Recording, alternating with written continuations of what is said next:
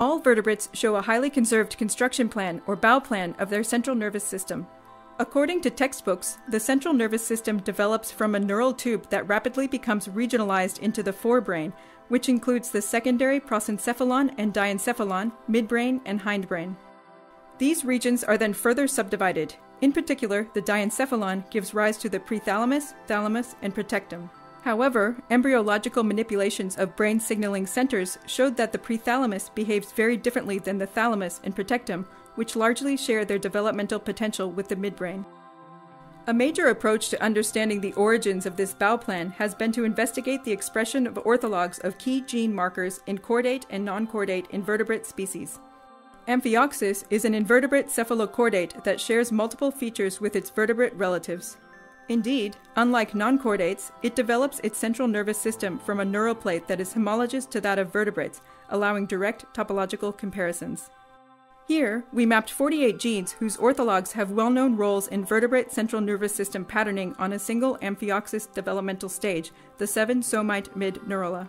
With these data, we propose an integrative model of the molecular regionalization of the Amphioxus developing central nervous system that is consistent and comparable with the prosomeric model of the vertebrate central nervous system Bauplan.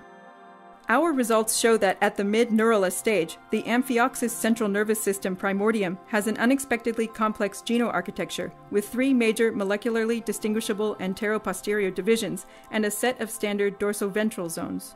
Strikingly, direct topological comparison between the molecular models of the 2 lineages suggests that the vertebrate territory comprising the diacephalic neuromeric units corresponding to thalamus and protectum, but not the prethalamus, share with the midbrain a common evolutionary origin.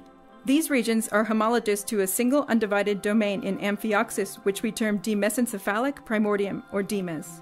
Moreover, since the Amphioxus DMES is not regionalized, these results suggest that differences in antero-posterior Bauplan complexity between the 2 lineages are likely linked to the secondary organizers of vertebrates, which are absent in Amphioxus.